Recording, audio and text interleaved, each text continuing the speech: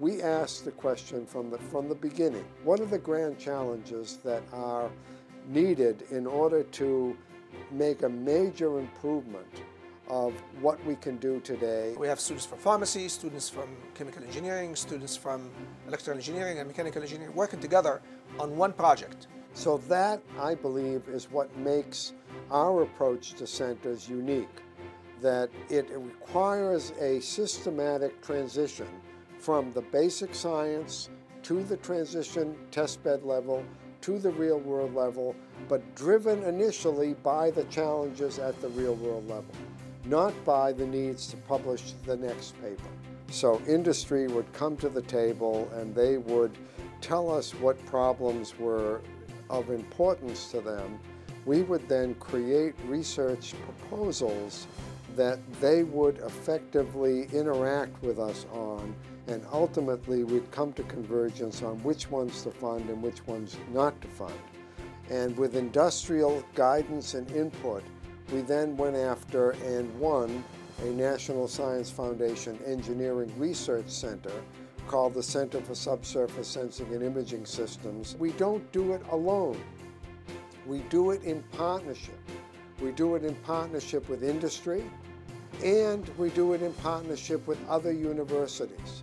Northeastern is the lead university in both the Sensing and Imaging Center funded by NSF and the Homeland Security Center Alert funded by the Department of Homeland Security. We've developed innovative technologies to help image breast cancer development to augment mammogram screening.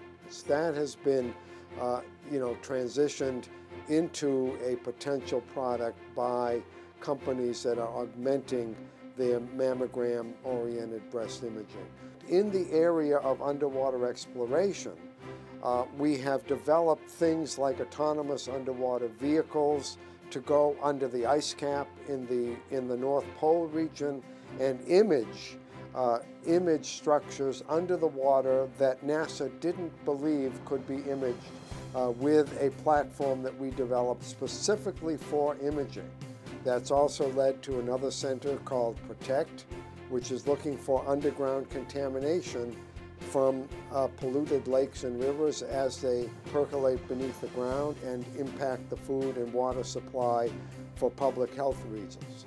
And what we've developed is a strategy of linking industry, fundamental science, real-world problems together so that that new discipline can come into play and be a powerful vehicle to solve those real-world problems. The Center for High-Rate Nanomanufacturing is led by Northeastern University. This center started in 2004, funded by the National Science Foundation to develop new technology for manufacturing at the nanoscale. We manufacture a variety of applications in energy, sensing, electronics, materials, shielding, for radar, for batteries, energy harvesting, a variety of things. This wafer has assembled carbon nanotubes in a certain pattern for different application. And some of these applications are in aerospace.